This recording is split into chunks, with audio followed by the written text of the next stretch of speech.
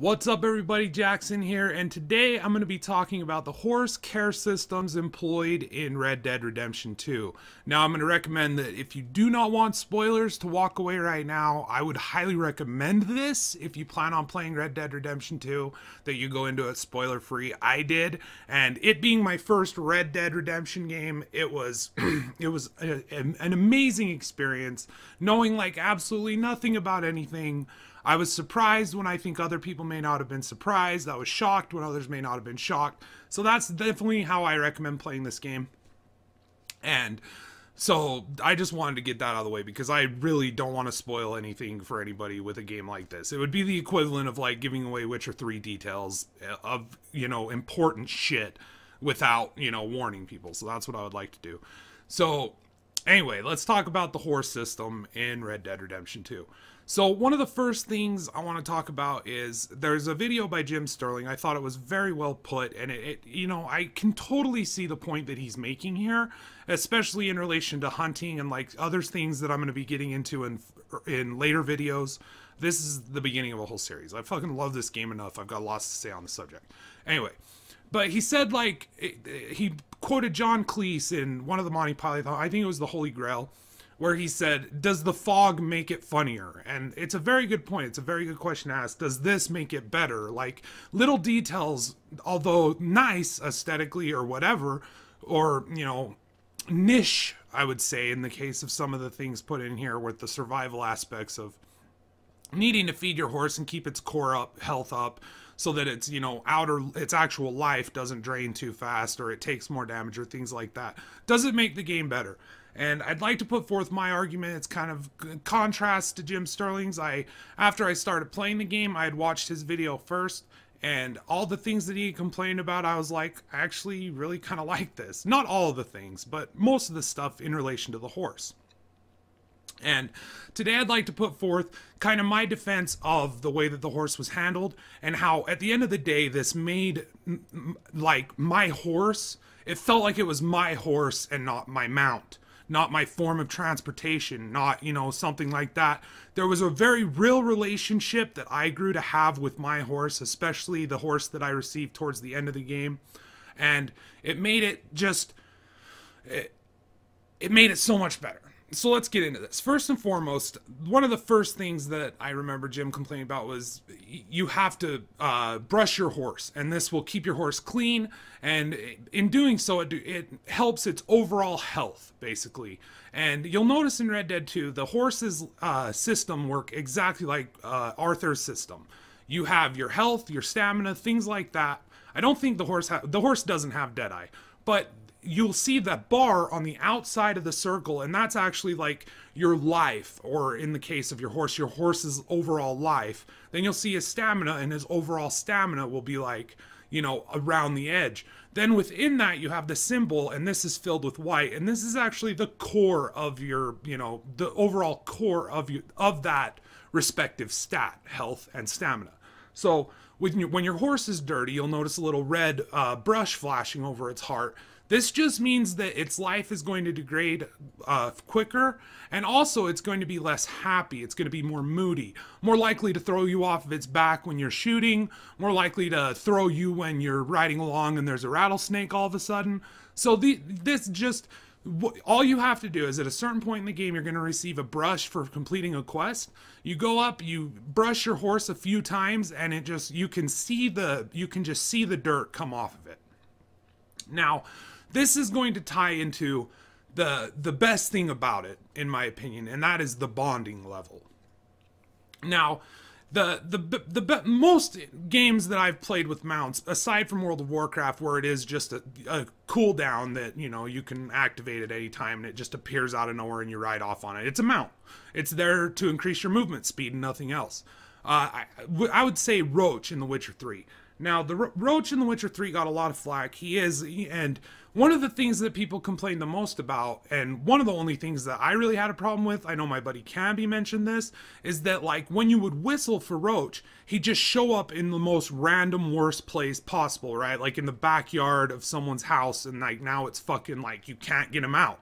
And now you have to run off in the woods and whistle again until he magically reappears next to you. One of the things Red Dead 2 did with this is as you increase your bond with the horse, and you can do this several ways. Like I said, you can brush it, you can pat it, say, like, good job, buddy. While you're riding it, you can click in the left stick, and this will, calm him if there is like a snake or something around. And just riding the horse, getting to know your horse through long trips from A to B. And all of these things, and feeding the horse, obviously, and all of these things make the horse bond closer with Arthur, and it makes it so that the horse is less likely to throw you as you gain these. And you also unlock new moves like power sliding. You can rear your horse up and it'll kick and stuff like that. I'm sure you can use that to kick people. So it's just, you'll unlock new moves and things like that. But mostly, as you increase your bond level, your horse gets faster, your horse gets beefier, has more health, and the most important thing is the horse starts to trust Arthur more. This is really important because when you really think about this, and the painstaking effort that Rockstar put into realism here, I feel like it's not wasted.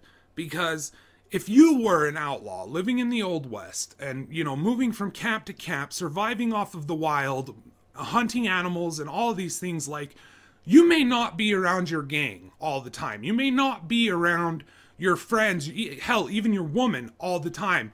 But you know what you will be around all the time is your horse. You're going to be around your horse, like, it's going to be there. And at that point, this isn't like a car. We look at these horses, and one thing that we don't understand that isn't put forth in games like The Witcher, or games like even Metal Gear Solid 5, or other games that have a companion, or another perfect example, Assassin's Creed Origins, where it's just a mount. It's just a mount. Now, I'm not going to say Roach doesn't grow, you don't grow affection with Roach. You spend much more time with him. He is the horse that you get. You don't, swap him out like a skin in a video game like in Assassin's Creed Origins. But I'm just saying, like, it always almost feels like, okay, Roach is more of a form of transportation than he is a living, breathing character. And with this sense of realism that they put into this game, you start to feel like this is legit.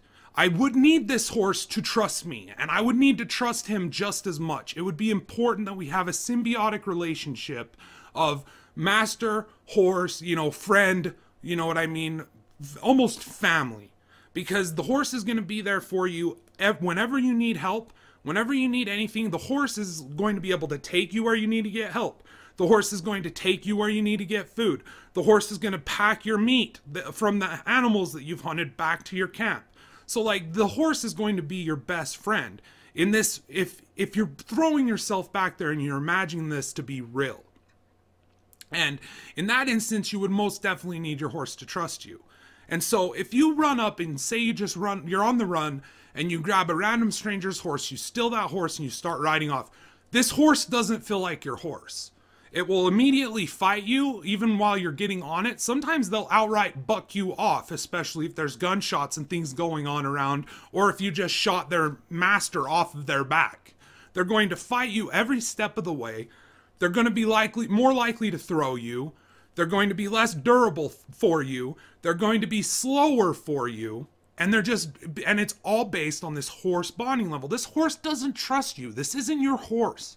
He's not familiar to you. You are not familiar to him. And that is a very real thing that happens realistically with a horse. You have to earn a trust with that horse, and the horse must be well trained in order to accept other people. And even then, if that horse saw its owner get shot, and the dude who just shot its owner run up and jump on its back, it's going to fight him. It's going to try to buck him. It's not going to ride for him the same way that it would ride for its master. But in that same scenario, say you're on the run and you got your mount out there and you have a max bonding level, that horse is going to trust that you know what's best. And when you hit your L3 stick and you tell it to calm down, it's going to be vastly more effective at Bond 4 than Bond 1. It's going to be smarter for you because it's not going to be pulling to the left or to the right, which can cause you to crash into objects and lay you on the ground. It's going to have more health, and it's going to be faster and be able to run much farther at max bonding. So in how do you, when you have this in place, how does Rockstar make this bonding feel real? Well, they have you brush the horse because the horse would need to be cleaned. And you could also, alternatively, you can just ride your horse through a lake or a river. If it's deep enough, the horse will become clean that way. You're going to need to feed your horse, and not just like sustenance, like substantive, healthy diet, like here's some hay, here's, an apple. You're also going to want to treat them with a sugar cube every once in a while, right? Because, like, I know that fucking milk bones are shitty for my dog, but he gets them all the time because I love him, he's part of my fucking family. And that's exactly how a horse would be. Exactly like a horse would be. And also, you're just going to need to ride them and spend time with them. And the longer you ride them, the farther distance you go, the more encouragement you give them, the more treats you give them. Not only is your bonding with them going to increase, but so is the whistle. And I kind of trailed away from that point, but that was the point I was making with Roach, is when you would whistle for Roach, he'd just appear out of nowhere. And a big complaint I heard about the horse in Red Dead 2 was that there was a whistle range on this. Now, I did not notice this more than a handful of times at the end of the day through my playthrough. Maybe a handful of times I noticed that I was too far out of range to get my horse, and that was always on hunts. Always on hunts, because I would leave him well out of where I knew the legendary animal to be, and I would then be traveling so far tracking the legendary animal that I would outrun my horse. And almost all of those times that it happened, my bonding was below 3. Once you hit max bonding, that distance increases. And it increases each bonding rank you get. And it's almost like the horse is more attentive to you at that point because it trusts you, and you're more readily in its thoughts because it's grown accustomed to you because you've bonded with it. And it's this sort of thing that I understand where criticisms can come into play for people. Like, does it make it funner to do this, do that, do that, do that? Well, I would argue back, does it make it worse? And if it doesn't make it worse, but that's the thing, it's entirely subjective. I enjoyed the shit out of this system. I wanted to make this video, and I'm about to get into real spoiler territory here. So if you're not ready for spoilers, walk away now. There's a character in the game named Hamish, and I can't remember his last name. You're riding along and you find this guy, and he's laying on the side of the road, and you notice that he has one of his legs is gone. And as you talk to him, he explains to you that his horse got scared by a snake and threw him, and he's got this very stubborn kind of attitude towards the horse, but you can tell that it's coming from a place of affection. The horse's name was Buell. And so he charges you with the task of, please, will you go get my horse? Arthur's like, sure, because he's being a gentleman this playthrough. He's being a nice guy. So he goes and he helps Hamish get his horse Buell back.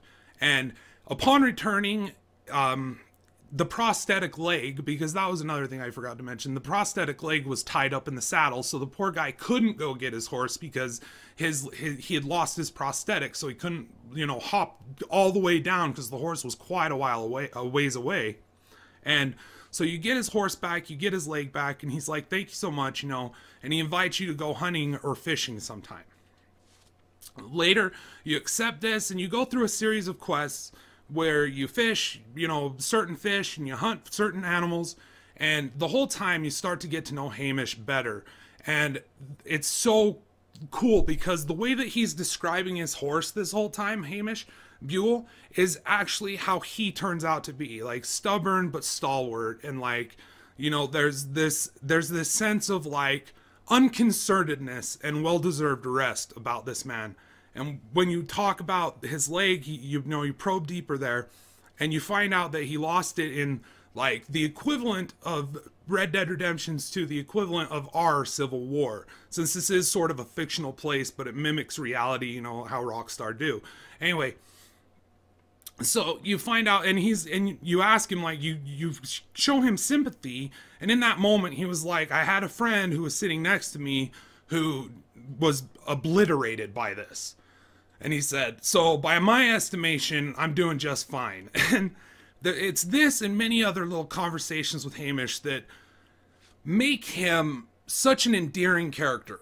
And you grow to get excited when you're like, oh fuck, new Hamish quest, you know, what are we gonna hunt this time? And it leads to the point where Hamish is gored by a bull a wild boar, a massive boar. He's gored by him and he passes away that way. And as he's dying, he says to you, he says, you know, will you take Buell and look after him? Like, I know I've, you know, talked shit on him a little bit, but he's a really good horse and I'd want you to have him, Arthur. So from that moment on, like, Buell was my horse. I used him all the way up until that moment at the end when we lost him. And when I lost Buell, it was seriously as rough a moment as when Arthur passed away. And it was that sort of like, holy fuck, you get invested in this horse and you see Arthur lean over and you know that his time's coming soon. I'm not going to get too much into that because that's going to be a separate video, but you know his time's coming soon. And now Buell is passing away and Arthur just whispers, thank you. Like, that moment right there, I was just like, dude, the horse system in Red Dead Redemption 2 is almost flawless. Almost flawless. There was one problem I had, and that was the AI autocorrect on the horse. Now, logistically, I can't pound this too much because I feel like at the end of the day, the AI pathing, what it does, let me explain the autocorrect, the system. I don't know exactly what this is called, but when you're riding and there's a stone in front of you, like, your horse will drift to the left or to the right based on, like, I don't know what exactly. But the thing about this is it's realistic. A horse wouldn't need you to tell it to move to the left around a rock, a big boulder. Like, you know, you could give it direction, but the horse is smart enough to be like, oh, look at that, I better go this way, you know, and you'll give it a little direction and pull it in that way. But the point is that that's where it's kind of realistic. Now, where it fails, and this is like, I'd say 9 out of 10 times this thing functions beautifully and it's actually a heaven sent. There's times when I would have crashed into a tree or a separate tree where I swerved around it. But there's a couple of instances, there's just a couple of instances where it fails. One, first and foremost, is when you're on the road and there's multiple other people on the road with you. So during the gang rides, things like that, if you're not doing cinematic camera, it can be very difficult to control your horse because it's automatically going to be trying to get away from them, which is going to force you off to the side of the path a little bit. Then it's going to be forced back in and you'll find yourself actually riding into your fucking teammates without meaning to, without directing the horse to go that way. Another problem is when other passengers are coming towards you and you go to swerve out of the way, and it's like there's a priority given to avoiding traffic on the road over things on the side of the road. So there's been times where my horse will swerve off and hit a rock or something and literally die. That happened to me. And that was frustrating. I wasn't able to reload and get the horse back. It wasn't a super expensive horse, but it was a horse that I had had for a minute, and I think I was almost max bonded with, and it's had the name of my real life dog. So just to add insult to injury. And so that sucked, but that was one time out of numerous times where the horse was swerving things and it was fine. 100% fine.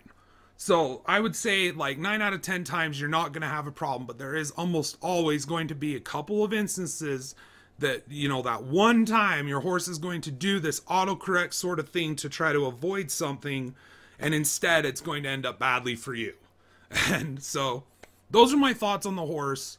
I think it deserved its own video because it's such a unique system.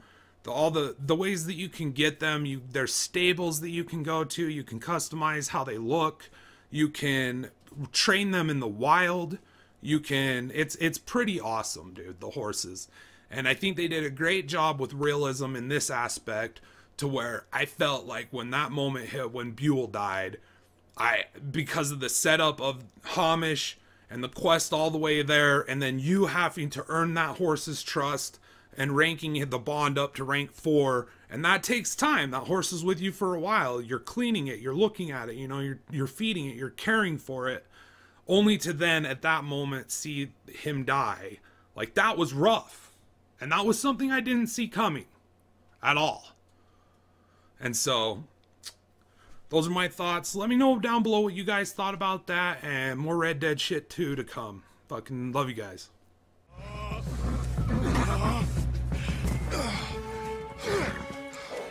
Come on, brother. Let's go. Give me a sec. Come on. Push, Arthur.